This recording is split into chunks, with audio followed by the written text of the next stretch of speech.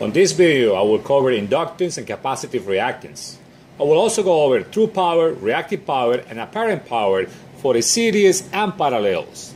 I assume that you are already familiar with inductance and capacitance because either you read it somewhere else or you watched the previous two videos. We're going to start covering this series circuit, where I got a capacitor, a resistor, and an inductor. I'll also put in here the formulas to calculate both capacitive reactance and inductive reactance.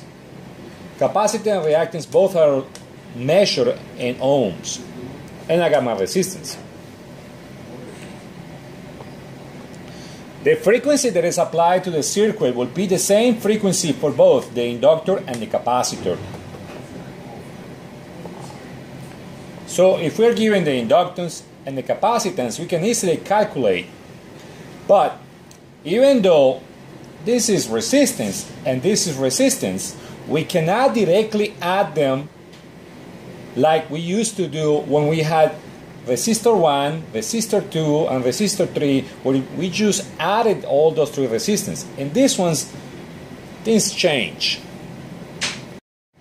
Keep in mind that when electrons start flowing, it looks like they just flow through the capacitor, and because the capacitor is charging, when they go through the inductor, they go through, but now the inductor opposes voltage, and these two, they just keep fighting each other when the frequency or rather the electrons start going back and forth to where they store energy, because both of them store energy, and as polarities switch from the source, they give the energy back to the system. So the reactants, they are, instead of adding them, what we do is we subtract them.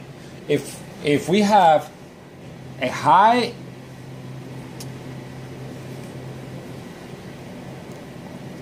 So I withdrew it over here. If our inductive reactance is larger than our capacitors, we just use this formula. But if the opposite is true, if the capacitive reactance is larger than the inductance, then they subtract it this way, and that's how we get the resistance value of the reactive system. So the reactive system is pretty much the capacitor and the inductor. Notice how I had left out the resistor. On page 410 of the NIS modules, we are given, well, there is this problem over here, and they actually give us these values for our frequency, our inductors, and capacitors. And after the problem is worked out, according to that, they just simply are trying to indicate that our inductance in this problem is bigger than our capacitance. So therefore, to get X of the total reactance of this, they just simply subtract one from the other, giving us an inductive circuit. So what they're saying is that the resistance of the inductor in this particular problem is larger than the inducting capacitance of this problem is larger than the capacitive reactance on this circuit. On the following page, 411, they do the same problem, but now what they do is they just change some of the values to include the frequency, and then now what it does is now the capacitance is what is larger than the inductance, so they switch the value. So now the reactance is a capacitive reactance for the whole system. Well, for the reactive system, it is a capacitive reactance. The capacitor, you can say, it wins.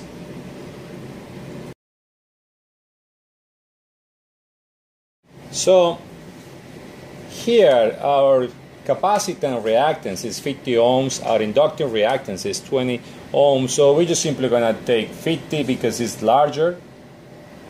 That's going to be a capacitive reactance minus our inductive reactance.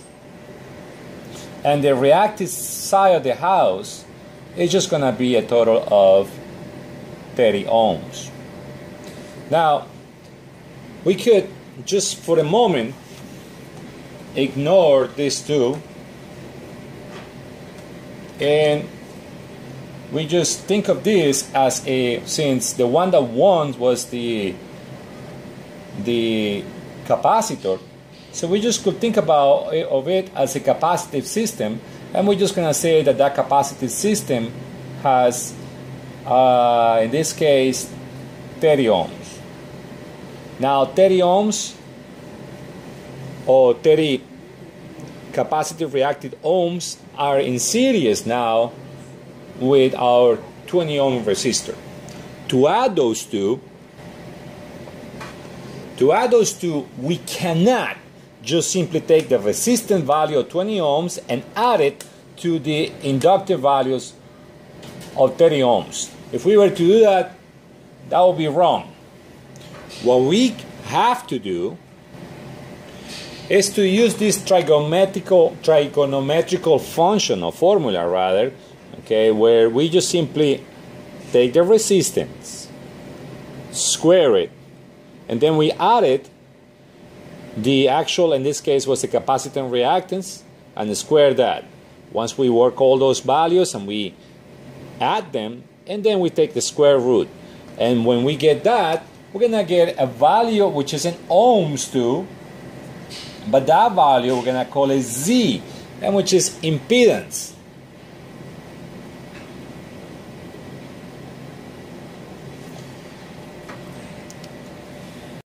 Impedance is the addition of all the resistance, both regular resistance and reactant resistance in a circuit. That is the total opposition that the source sees from the load.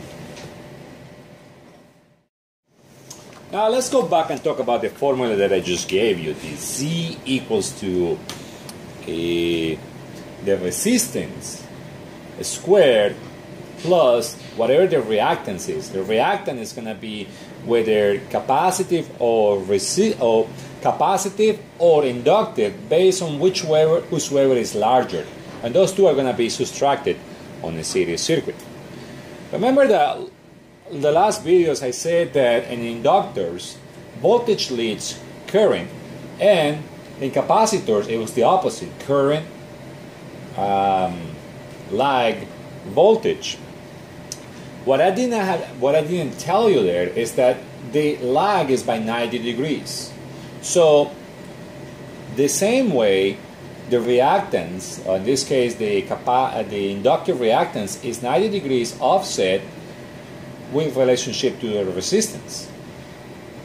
The capacitance is also, now it's in a different angle, you know that, because in here is lagging and in here is leading. But no matter what, we know from trigonometry that if we got an angle over here of 90 degrees, then the distance between this point and this point, which it would be what our Z value here.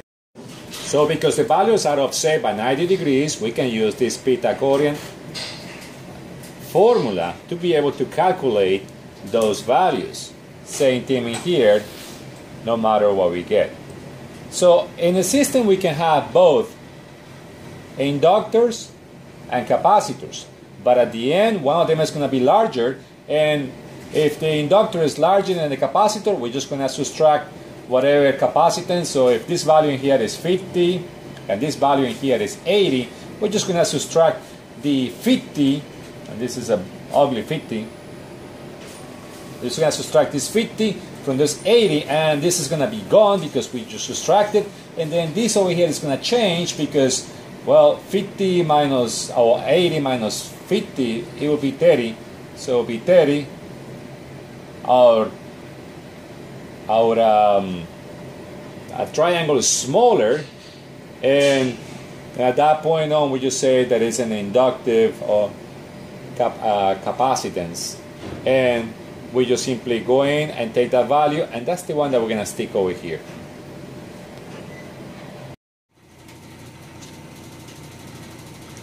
Before I talk about power, first, the Ohm's law, remember that voltage is equal to current times resistance. And we have a formula for power, where power is equal to voltage times current times voltage. Now, if we do not have the voltage, we just simply take this value and we can put it over here, which should give us this new equation. Now, notice that we had two currents, so when multiplying them, we're going to get a new equation, which is going to be power equals to current squared times resistance. We're going to use that to calculate the different powers for inductive, capacitive, and resistive circuits. Whenever we have systems where we got resistors, capacitors, and inductors, we are going to have three types of powers. We got true power, which is the power that is used by the system, and then that one is measured in watts and is calculated by I squared times the resistance of the system. The capacitors and the inductors, they get combined, whichever is larger will determine if the system is going to be inductive or capacitive.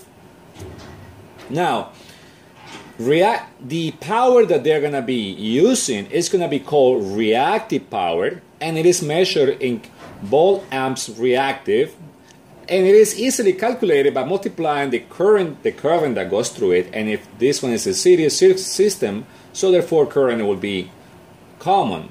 So we just multiply the current squared times the resistance of that reactive side of the house. Now, as far as the generator is, he's providing power, and if it was a inductive system, it's not going to provide just this amount of power or that amount of power, but it's going to provide this power over here. So it is what is called the apparent power, and it is measured in volt amps, and it is calculated by the current squared times the impedance. Impedance is the addition of, like I told you before, the addition of the reactive resistance to the resistive resistance. That's why we're able to just simply, once we have the impedance, we can multiply that times the current of the whole circuit, and we will get our apparent power.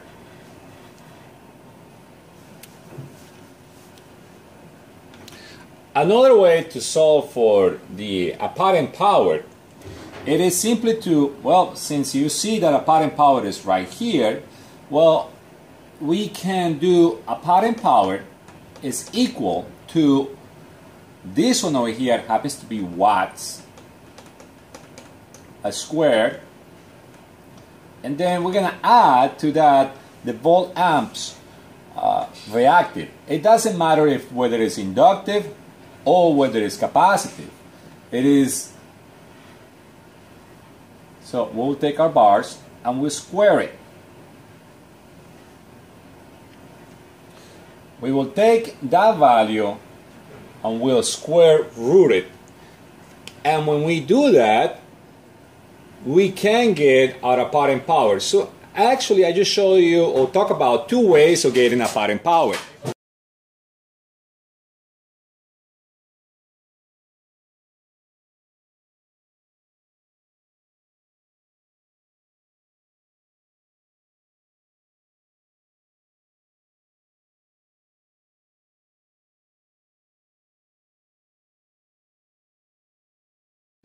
Now, since we talk about all of those powers, then we got to talk about a concept that is called power factor.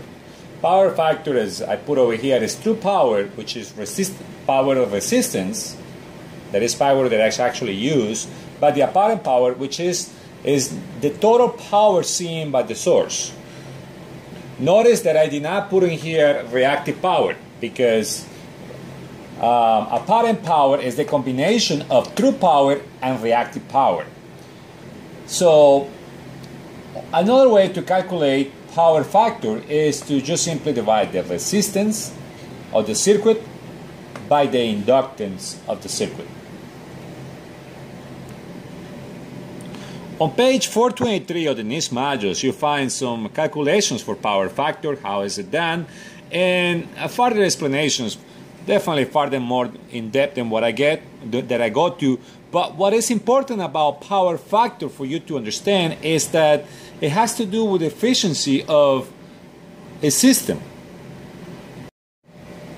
What I mean by efficiency is that in any system, like this one over here, so I got some resistance, which is power that actually I'm using, but since we got some, let's say, motors in there that are creating a lot of inductance, they seem to drive the load from the point of view of the company that sells us power, or whether it be fuel that we're making power. So we're spending more fuel because instead of creating power for this, now if you will, and kind of like transporting the line, we do have to make up more power because of the longer line that we have on the apparent power.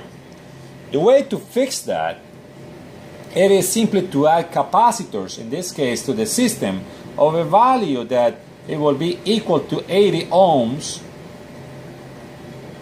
capacitive. So as we saw earlier, what's going to happen is that these two are going to cancel each other, well, because they are of the same value. And what that's going to happen is it's going to draw this blue line, and now the power that the system is going to be consumed is going to be exactly what the true power it is. If we were to get to that situation, we could say that our power factor is unity 1, which is the highest value of a power factor that the system can ever have. To correct the excessive inductance in many systems, what they do is, outside buildings, you will see these big banks of square structures outside the buildings, and that's because they got capacitors inside there. And on board ships, we could use something that's called a synchronous motor, and those motors, they actually have capacitive effects that could be used to correct the power factor. Now moving into a parallel circuit. So again, resistor, inductor, capacitor. In series, current is common, but in parallel, the current through each branch is going to be depending on the resistance or reactance of that particular branch. So that's because voltage is common everywhere. So the voltage that we have here is the same voltage that we got there, which is the same voltage that we got there. Because of that, we're going to use a different set of formulas. These over here, or first here, these are the formulas that we have to use to calculate series RLC circuits. Now, in parallel, which is what we want to do now, we got to use this. Notice that before we were either subtracting the reactive inductance from the capacitance when the reactive inductance was larger, or if it's the opposite, if the capacitor reactance was larger, we subtracted the inductance from it, and that's how we got our reactance. Here, we are going to be working with currents, the currents of each of the branches. We're also going to be using this formula to calculate the total current of the Z. Remember what Z meant? Z was the impedance of the system. So to calculate the total current impedance, that's what we're going to be, we will have to do. There is a very well solved problem for this, actually on page 430, which they did such a good job that I just don't feel or don't have the need to go explain over too much.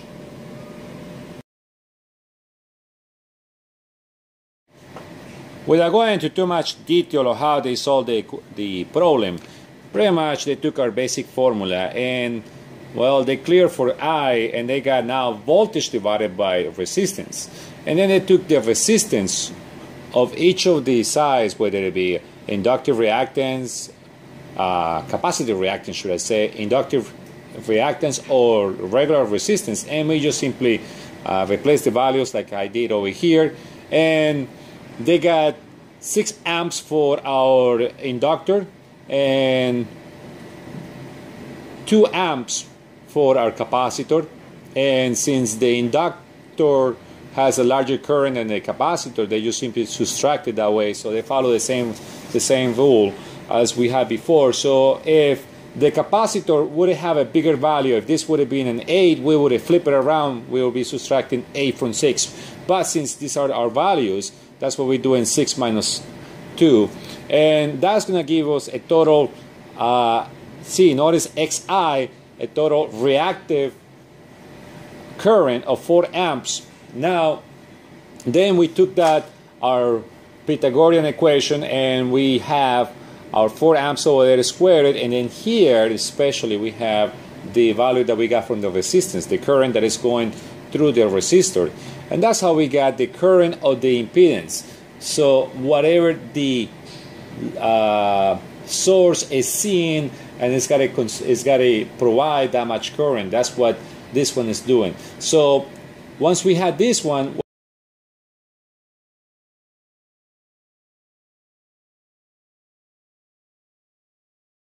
and then it's the same formula that we have over here. It's just that it's arranged for impedance. Instead of using R, they're using Z, because Z is that it's understood that is the impedance resistance plus reactive resistance. And the voltage is common, 100 volts throughout all the systems, all the branches, and our current for all of them combined, both, this is current of the impedance, which we calculated, always calculated here, and that is the current that all of them are using. So the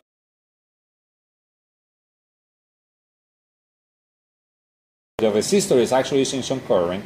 The inductor is using a lot of current, but the capacitor is kind of acting as a battery or temporary storage that is compensating for whatever the inductor was using. If we wanted to have a perfect system in here, we just simply, I guess in this case, we'll lower our capacitance, and now we could have what is called a balanced system, a power factor of 1, because our current in that situation will be 6 amps and 6 amps, and they will cancel each other. I want to make a quick correction. A moment ago I said that to make this system a power factor of 1, that I will lower my capacitance. That's false. Actually, I will have to increase my capacitance to lower my reactance from 150 to 50, because so that's what I should have said. I should have said that I needed to lower my reactance over here, and to accomplish that, according to this formula, if I want to lower the reactance from 150 down to 50 to match our